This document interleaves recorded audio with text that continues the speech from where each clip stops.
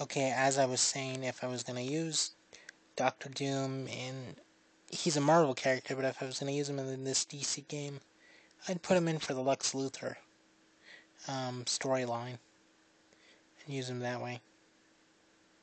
I guess somebody else came up with making a Doctor Doom look-alike copycat. Well, that's pretty much it. Wish I could change the colors on the lights on the suit and change the tone of the suit and everything, but I can't. To different colors, but that's it.